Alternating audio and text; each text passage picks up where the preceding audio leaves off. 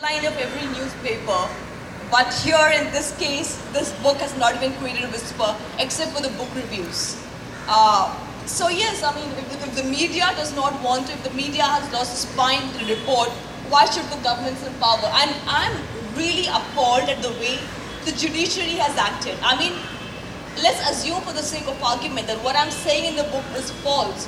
Why haven't the officers who I have named in the book dragged me to court and filed a defamation case against me if any word of this is false? Why haven't the Supreme Court or the courts investigating this case, let's assume for the sake of argument it's all false, called me and sent me a notice and taken so much cognizance and asked, why am I spreading these canards? Why is, I mean, I'm not saying accept my book as the ultimate truth, but at least question me. Nobody has even bothered to question me. These are big claims. There is an officer who was the investigating officer in the Haren Pandya case who says that the man who killed Haren Pandya was in the custody of the Gujarat police and he was let out to kill Haren Pandya at the behest of Amit Shah and Modi. Can you imagine an information like this did not create any ripple in the mainstream media? I mean, ideally, the top ministers and the government should have crumbled and Mr. Modi should have been held accountable. Unfortunate. Did you or did anyone on your behalf try to get in touch with investigators or judges? The lawyers are, I mean, there have been many human rights lawyers who have been working on this case. They tried to get a reinvestigation. They filed an SLP, but the Supreme Court and the High Court has quashed the request so far.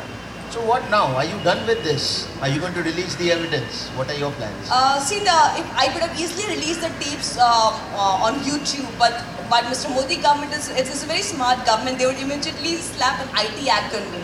Because unless the tapes are checked by the forensic department, I cannot release any tape in the public domain, and the tapes are only with me, so I cannot even anonymously release them.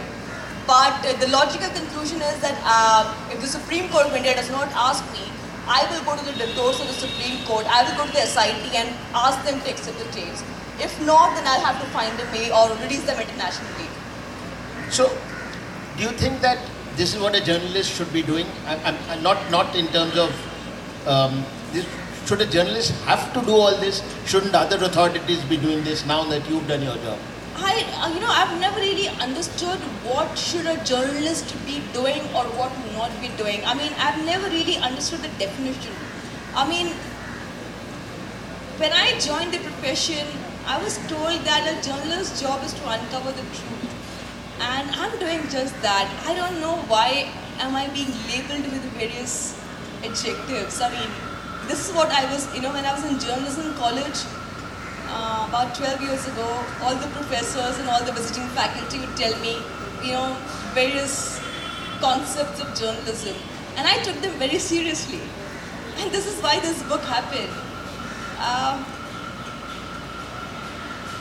I don't know. I really don't know. Our job of a journalist is to just go out there even when nobody supports you, and I have done just that. I mean, I will not hold it against other journalists if they are not doing it, because I understand where they're coming from. But for me, journalism is not a job. It's not a 9-to-5 corporate job. It was a way of speaking truth to power, and I'm doing just that.